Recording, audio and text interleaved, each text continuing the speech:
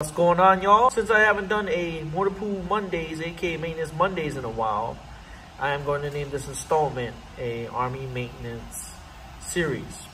And today we're going to talk about TMDE. You're going to want to log into Aesip, which is the Army Enterprise Portal. And from there, we're going to go into LDAC Sabre.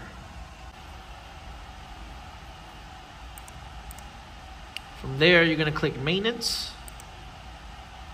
and then you're going to go to Maintenance Readiness Metrics.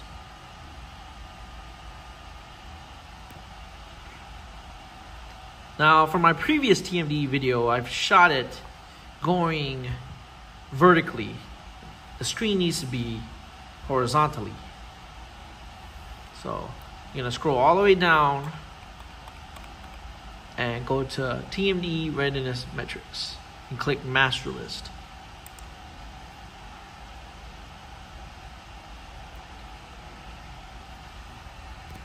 Once you're in, you're gonna want to look for the unit you want to select. So I am gonna go under my OUIC and I'm gonna type in the unit that I'm responsible for. So I'm going to click the first one, click Apply.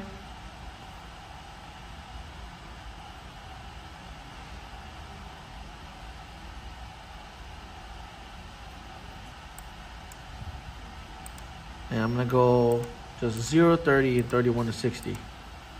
On this screen, you're then going to want to go to OUIC, type in the USC you're responsible for. So I have Wall 6 Alpha 0, just enter. Then I'm going to go to the master list summary. And this is the info you're going to need. So total lines, in shop, delinquent, etc. You take this information, your availability rate and your delinquency rate.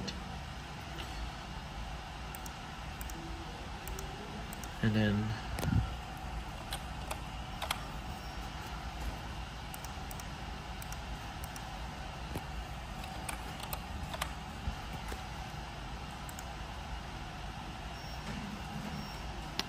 there,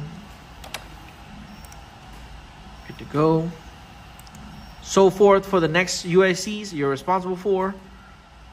So let's just say you want to break down what you're owed, right? Or break down what's getting ready to be turned in 0 to 30, 31, 60 days, or you can go up to 90 days, right? I'm not going to do that. I'm just going to go 30 to 0 to 30 and then up to 60 days.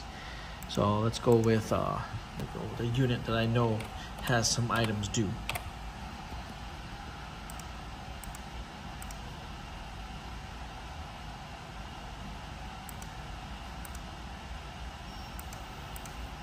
Right, so take this out, make sure you click apply. There we go. So these are the items that are due for that UIC I have selected for the 31 to 60 days. So if I want to go 90 days, I can see, but this is due on the 31st of March.